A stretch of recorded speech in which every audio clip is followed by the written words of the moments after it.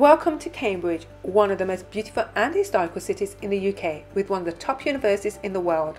The University of Cambridge dominates that reputation, but there's more to this magical place than high society education. If you're looking for your next destination, look no further than Cambridge in the UK. In this video, we'll be exploring this charming city. You'll be treated to impressive college buildings, picturesque strolls along the River Cam, and the opportunity to try punting. Satisfy your cultural cravings with numerous museums and art galleries, and find tranquility in the city's beautiful parks and gardens. Whether you're a history enthusiast, an academic adventurer, or simply seeking a leisurely day or a long weekend getaway, Cambridge has something to offer for everyone. So let's get started.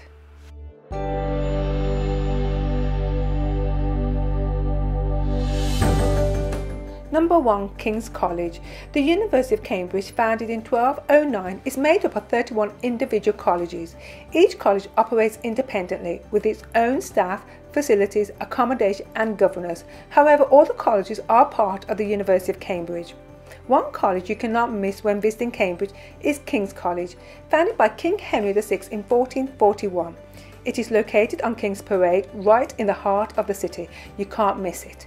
The stunning architecture of King's College will leave you in awe when you see it for the first time. It is famous for its beautiful buildings, fascinating history and the renowned King's College Chapel.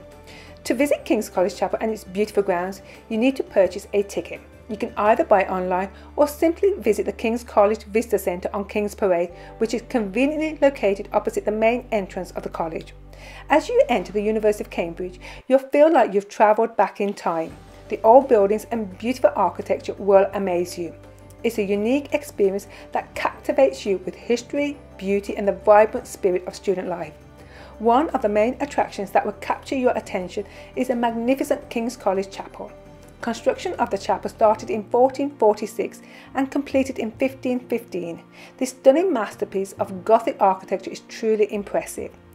Inside the chapel, you'll be amazed by the largest fan vault ceiling in the world, decorated with intricate details.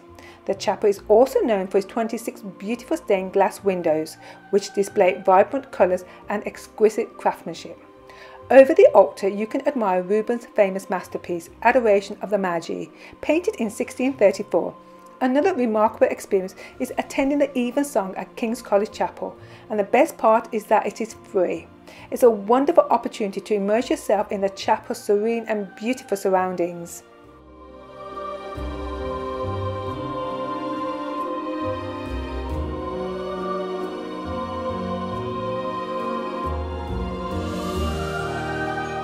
After exploring King's College Chapel, take a relaxing walk to the college grounds. The college grounds are covered with stunning wildflower meadows, creating a beautiful landscape that seamlessly blends with the surrounding architecture. The combination of vibrant blossoms and remarkable buildings truly make the grounds a sight to admire.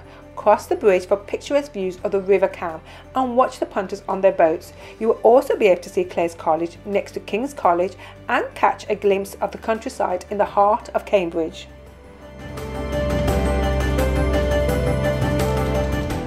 Number 2. Explore other colleges.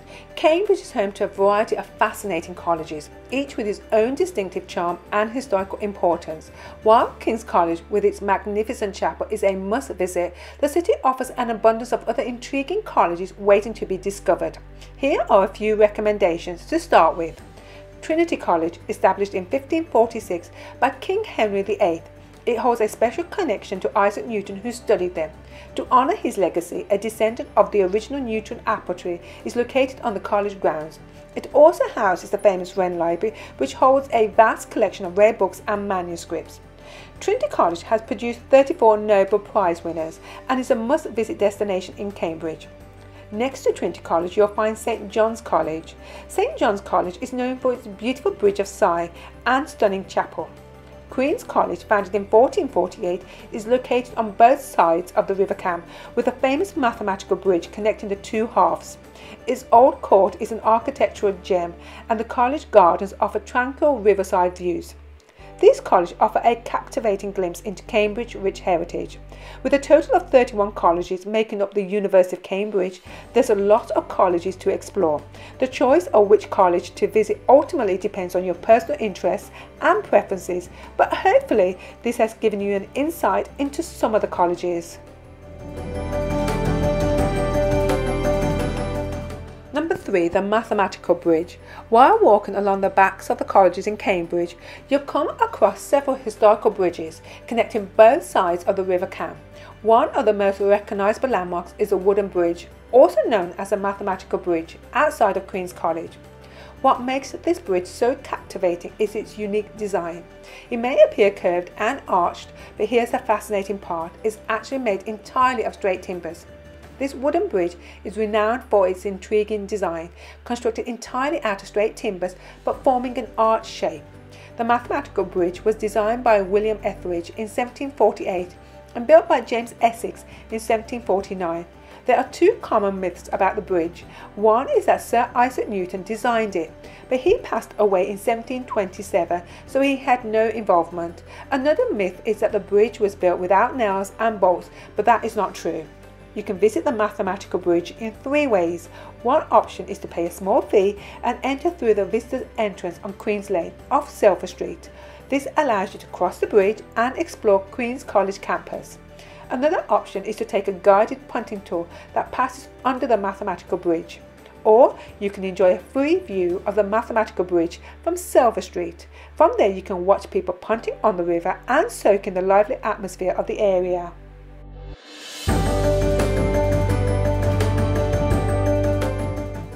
Number 4, punting. One of the most popular activities to do in Cambridge is to go punting. The River Cam goes to the heart of Cambridge, passing many historical sites along the way, and one of the best ways to see this city is by boat punting. If you're not sure what punting means, punts are long, flat-bottomed wooden boats pushed along by someone called a punter. The punter stands at the back and pushes the boat along with a long pole. This activity is called punting. During a punting tour, your punting guide will not only navigate the boat but also share interesting stories and historical facts about Cambridge University, the colleges and the landmarks you pass along the way. You'll see sites like the Bridge of Sighs, the Mathematical Bridge and the Backs, which refers to the backs of the colleges that are lined up along the River Cam, which includes the likes of King's, Clare, Queen, Trinity, St John's and many more colleges. It's a leisurely and relaxing experience where you can sit back, enjoy the atmosphere and take in the sights. Remember, you can ask as many questions as you like, so you'll leave with a newfound knowledge of this beautiful and historical city.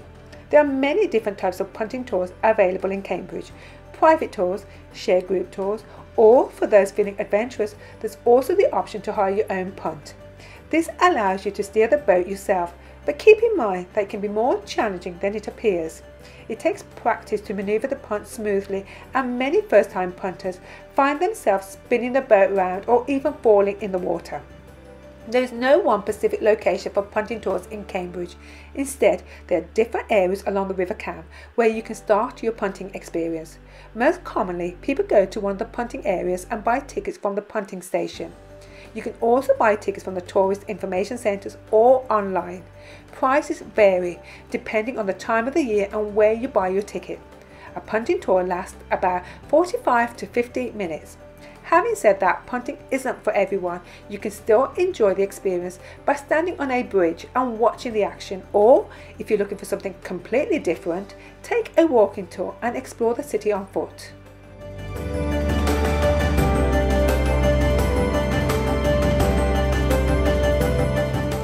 Number 5, walking tours. During a recent visit to Cambridge, we decided to take a walking tour to learn more about the city's historical landmarks and attractions. It turned out to be a fantastic choice. The tour guide was incredibly knowledgeable and passionate about the city, which made the experience even more enjoyable. As we walked through the charming streets of Cambridge, it felt like I was stepping back in time. The tour took us to famous colleges and other significant sites, and the guide shared fascinating stories about their history. It was amazing to imagine the great minds that once studied and walked those same paths. What I liked about the walking tour was that there were different options to choose from. Some tours provided a general overview of the city, whilst others focused on specific subjects or colleges. What impressed me the most was the efficiency of the tour. In just 1.5 to 2 hours, we covered a significant amount of ground and learned so much about Cambridge's rich heritage. I noticed that walking tours were quite popular in Cambridge, as I saw many other groups exploring the city alongside us. All in all, the walking tours in Cambridge was a wonderful way to explore the city's history and landmarks. Having said that, Cambridge is a small city that you can explore simply by walking around yourself. With a basic understanding of the places you want to visit, you can enjoy the historical ambience and discover interesting sights at your own pace. Just grab a map and you're good to go.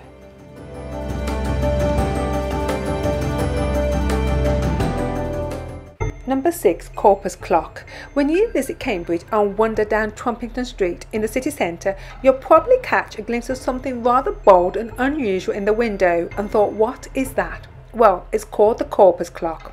The Corpus Clock made its first appearance in 2008. It is located at the junction of Bennett Street and Trumpington Street, looking out over King's Parade. The face of the clock is plated in pure gold, and the ripple design alludes to the Big Bang, with the centre considered to show the beginning of time. The grasshopper that sits atop is actually a chronophage, which means time eater, devouring each minute as it passes, with a jaw that snaps shut. Although it's a clock, the clock has no digital numbers or hands, making it difficult on first glance to be able to tell the time. However, there are 3 LED rings which show the hours, minutes and seconds. When an hour strikes, there is no chime. Instead, passers-by will hear the shaking of chains and a hammer hitting a wooden coffin, a rather morbid sound. It represents a passing of time, which ultimately leads to death. This is reinforced by the Latin inscription which sits underneath the clock, meaning the world and its desires pass away. This unusual timepiece was invented, designed and given to Corpus Christi College by Dr. John C. Taylor. It's a beautiful addition to the city centre, admired both by residents and visitors.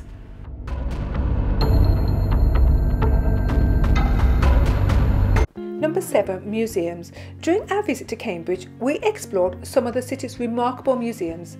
Cambridge has an incredible selection of museums, many of which are found right here in the centre of the city, making it easy to walk between them. Here are the ones we visited. The Fitzwilliam, the most well-known museum. The Fitzwilliam has a world-renowned collection of over 500,000 beautiful works of art, masterpiece paintings and historical artifacts. This museum is spectacular and you can easily spend hours exploring it. With changing exhibitions, there's always something new to discover. Plus, the stunning architecture of the building adds to the overall experience. It's an amazing place to explore and we highly recommend it to anyone visiting Cambridge. Another one of Cambridge's most popular museums is the University Museum of Zoology, which houses one of the largest and most important natural history collections in the UK. The museum is one of Cambridge's major attractions, displaying thousands of incredible specimens spanning the entire animal kingdom. It's a great place for all ages to explore and discover the wonders of the animal kingdom. We also visited the Sedgwick Museum of Earth Sciences, the oldest of the University of Cambridge museums, established in 1728. The museum is dedicated to showcasing the wonders of our planet's history.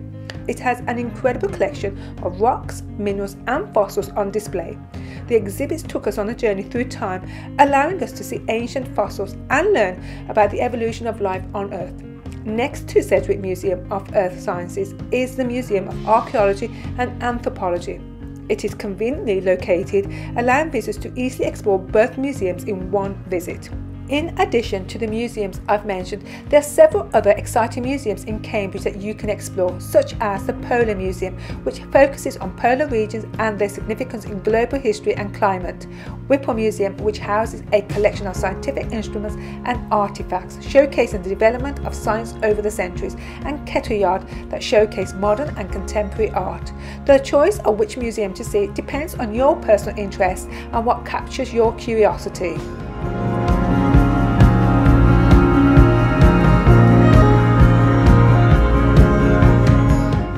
Number 8. Great St Mary's Church, also known as the University Church of Cambridge, is a must-visit for its stunning panoramic views of the city.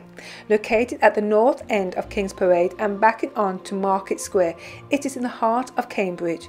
The church dates back to 1205 and it is even older than Cambridge University. In the past, it served as the main university building where Oxford scholars gave lectures and awarded degrees. When scholars arrived in Cambridge over 800 years ago, Great St Mary's Church became the first home of the university. The bell summoned students to lectures and debates, and ceremonies took place here. This church has played a crucial role in the university academic and ceremonial life ever since. The church tower, added in 1608, has gained a reputation for providing stunning 360-degree panoramic views of the city. To fully experience these magnificent views, visitors are required to climb 123 steps. That's a lot of steps to reach the top of the tower. It's worth noting that these steps are quite narrow, which may make the climb a bit challenging for some individuals. However, the breathtaking views at the top definitely made the climb worthwhile. While entry to the church is free, there is a small fee for accessing the tower, and tickets can be purchased at the gift shop, which is inside the church. Even if you choose not to go up to the tower, Great St Mary's Church is still worth a visit for its stunning architecture and rich history.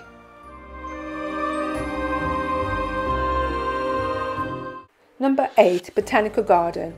The Botanical Garden is in the heart of Cambridge city centre. It is one of the most beautiful green spaces in Cambridge. It is home to over 8,000 species of plants from across the world and provides resources for researchers and lecturers at the university. It is a beautiful oasis that offers a getaway from the busy city.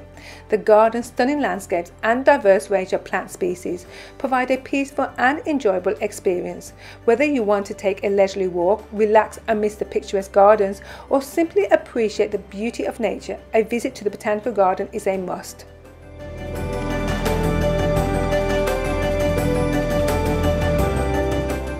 Number 10. The Round Church. In Cambridge, there are many churches worth visiting, and one of them is the Round Church. It can be found on the corner of Round Church Street and Bridge Street. The Round Church is known to be the second oldest building in Cambridge and is said to have been inspired by the circular church in Jerusalem. Since 1950, it has been recognised as a Grade 1 listed building.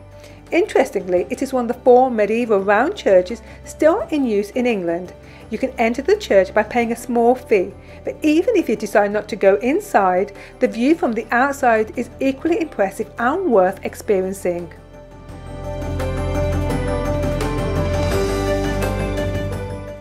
Number 11. Parks. If you visit Cambridge during the warmer seasons, I highly recommend you spend some time enjoying the city's beautiful green spaces.